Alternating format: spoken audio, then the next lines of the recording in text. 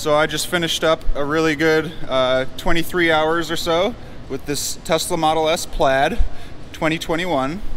And driving this car was certainly a dream come true for me. For about a year, it's been a dream. I've been learning all about it for a year, watching all the videos. So it certainly met my expectations. This thing is ridiculously quick, ridiculously fast. So one of the only things that bothered me was how hard it is to stay cool in a Tesla, especially in Las Vegas in July. The damn glass roof is just annoying in my opinion, and it makes it so hard to stay cool. Plus the car struggles to blow cold air on you. It just does a horrible job cooling you off. Luckily it has the ventilated seat, which helps a little bit, but the whole time I had this car I was sweating my ass off and it was really annoying. But other than that, it's been quite a pleasure. My friend Jason pointed out that it's not quite a luxury car, and he's correct on that. It's a little lower end, a little cheaper materials. Overall, the fit and finish is pretty darn good. Like, this thing doesn't stay open, which is kind of mind-blowing, really irritating. This thing makes a little noise as it opens, but I don't care about that stuff. I only care that it has 1,000 horsepower or more, and yeah, the horsepower works great.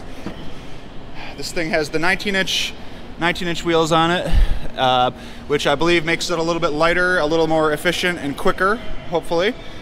And I drove on the most amazing roads in Las Vegas, put on nearly 300 miles. I've got to double check.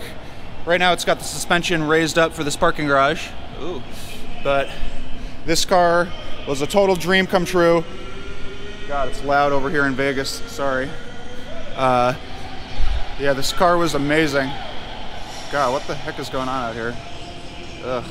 But yeah, my friends and I had the time of our lives with this car yesterday, and we're gonna go launch it one more time, hopefully, before I bring it back.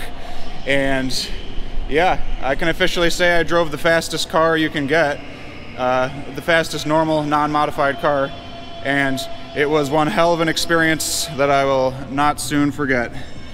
I really want to own one of these, just so I can scare people with it and drive like a dumbass on the highway. And overall, the steering yoke is cool. It's an interesting experience. I did get used to it, as well as the turn signals mounted on here, and the high beams and the wipers and stuff. Definitely very different from a steering wheel, but at the very least I respect Tesla for trying something radically different and cool. So, oh yeah, this car was amazing. Thank you, Tesla. Yeah, yesterday I mentioned that the windshield in this car has a little bit of a weird warp to it, or whatever. It's got a little imperfection, so at certain angles, when you move your head, you can see that it's not quite right. And the funny thing is, the rear one seems to do that too. Around the edges, you can see it back there. So, pretty funny. Yep, time to give this fast car back to its owner. Here we go. Oh yeah, cruising.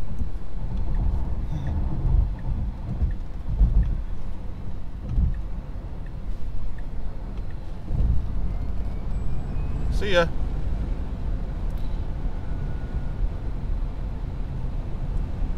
This thing's outrageous on the highway. Absolutely crazy. Going 75, 74, boom! Faster than anything, basically. Well, so much for the days of Teslas getting no attention, because this one does make noise. It squeals the tires, even from like 45 miles per hour. You punch it, and this thing will spin a couple tires as it gets going. So I was just hitting the gas one last time over here, and a couple gentlemen turned their head because they heard me spinning the tires. They were like, what was that? They probably didn't expect to see a Tesla. So yep, this thing is outrageous. Over 1,000 horsepower going to the 4 tires, and the traction it has is so ridiculous.